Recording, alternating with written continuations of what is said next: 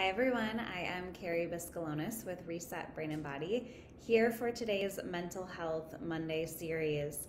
I want to talk to you today about hustle culture. We are in a culture where it is so normal to be on the go and rushing from one thing to the next. And with the school year starting right around the corner, if not already started for you and your family, it seems like even though COVID is still going on, we tend to just be busy again and almost over glamorize being busy.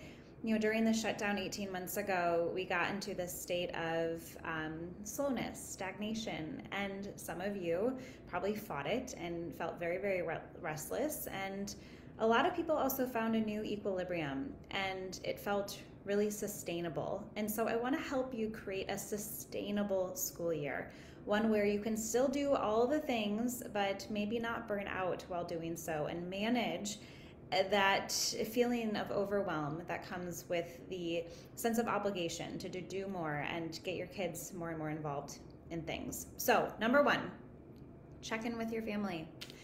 What does everyone want to do? What are the priorities? Check in with each family member and say, okay, for this school year, or maybe, segment it down for the next 6 months, what's important to you? What sports, activities, school programs, after school activities, clubs, fitness classes, hobbies, what is important to you? What friends do we want to see? Are there any weekend trips we want to take? Everyone gets one or two that they put into a big pile. Everyone writes it on a piece of paper, throw it into the middle of the kitchen table, and then the family sets the priorities. But first, check in with the family. Don't assume that no one has an opinion.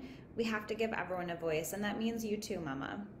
Make sure that you too have a voice in what's important and where the priorities are for you and your family, and for what you want to do and what you want to have an experience in the next 6 months. Number two, set those boundaries though, because just because everyone might have things that they want to do or feel like is important, the way that I make decisions, and I tell this to clients all the time, if it is not a full body yes, then it is a no. You really want a full body yes. You want to feel it everywhere, and you almost want to lean forward when making a decision that is for you, that you know is right, that is something that you should absolutely do, versus feeling this constriction, this retreating away. And it's very simple. If you can even just ask yourself when it comes to what you want to eat for lunch, and if you're pulling yourself forward or if you're feeling yourself retreat back, it's an intuitive check with, is this for me or is this not for me? So setting that boundary of full body yes or it's a no, and having each family check in with themselves on that. Okay, so you first check in with the family. What do you guys want to do? What's important? But then, is this actually good for you? Is this actually what you want to do? Or is it just because you're comparing to Johnny down the street? Or because Mrs. Susan down the street also does this and you feel like you should do it too, right? All right, number three, remember that you know your family best, and release the shoulds, release the comparisons. What does your family uniquely need? Because the thing is that your family might have been really busy all summer. You might have traveled, you might have been super active, and so your family actually needs to retreat this season. Your family needs to have more quiet time. Your family needs to be inside more. Or maybe it's the absolute opposite. But you know your family best. You know your children best. You know if they need to be involved in 5 sports or no sports or just one. You know if they need to go try something new and change a new group of friends, or if they need to stay with the same kids that they've been with for the last 5 years because they need that consistency. You know them best. Number 4, do your best with safety and trust that the best is the all that you can do. I'm going to repeat that. Do your best with safety, but trust that your best is all that you can do. Again, we are entering into unknown territory, and there are so many things that you probably already have done as a mama to try and feel safe for your family, and there's a limit because there's so many things you can't control. So at some point you just have to rely on trust that you did the best that you could. Remember that. always. And just keep trusting that you are doing the best that you can with safety in a world that you can't control. Number 5, stick to things that are predictable. This helps manage the uncertainty, your anxieties, and that rushing that we have. So if you know that a certain sports league that your child is involved in tends to have last minute practices added, or the game schedule is all over the place, well, maybe that's not a good fit for your family this year. Maybe that's not going to fit with your schedule. Maybe that's not a full body yes. And so you're instead going to do something, an activity that feels like it can be predictable, that you guys can plan for and know, okay, it's the same time every week. That just feels softer. That feels gentler on our family. That just feels like it can fit better into our routine because we're choosing not to rush this season. We're choosing certainty because the world's already uncertain enough and my anxiety can't handle more uncertainty. So don't feel like you have to make sacrifices just because an organization is not organized. Maybe it will be again next year. It's okay. Number 6, schedule self-care. And I know you might say, I don't have time for that and I want to sleep and blah, blah, blah. I get it.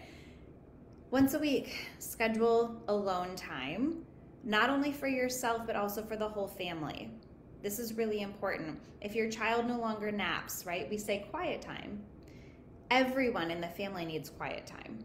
You, as a parent, needs quiet time. Ideally every single day, but at a minimum every week, every single member of the family needs quiet time.